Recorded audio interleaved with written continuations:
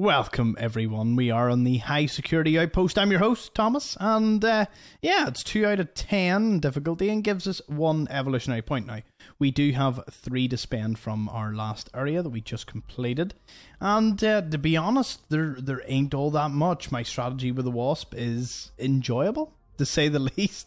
It is a whole host of fun, and at this point, maybe just taking like an extra % chance to spawn.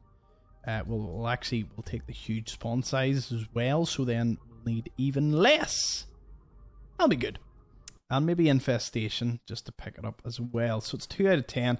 Again, it should be pretty straightforward now. Let's make sure we take everyone away here.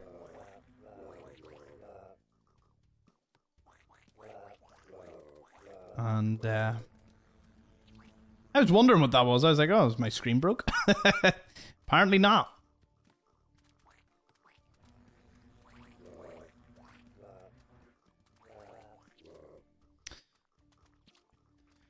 There we go. Okay. Now, for the wasps. Wasps in this one are incredibly handy, because you can just send right over the top, and they'll promptly destroy this command center, and everyone with it. We want to get things going.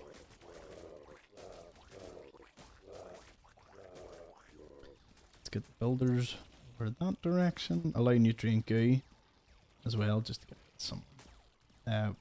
Don't really need to deal with the buildings, we just want the spawner to make our lives a little easier.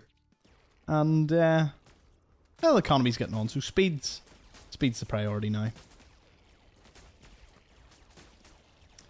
Destroy that command center, and we can march straight south. Yep, it is dead.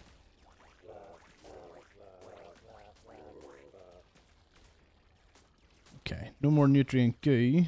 Oh no, we actually should allow nutrient goo. No more builders. Stop building builders. I need wasps, not builders. Okay, let's just gather them here. Make an embarrassing amount.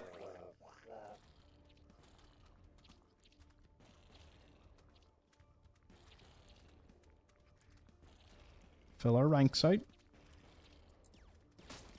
And run them over the top.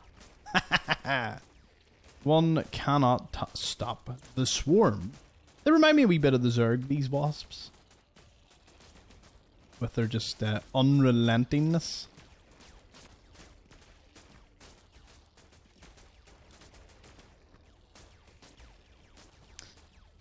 Nice. What are you gonna do about it, humies?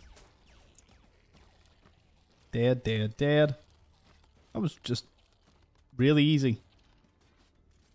Wasps MVP, 2 minutes 28 seconds. Not as fast as that 1 minute one we had earlier. But thank you for joining me. I'll see you all in the next one, the Gross Residential Compound.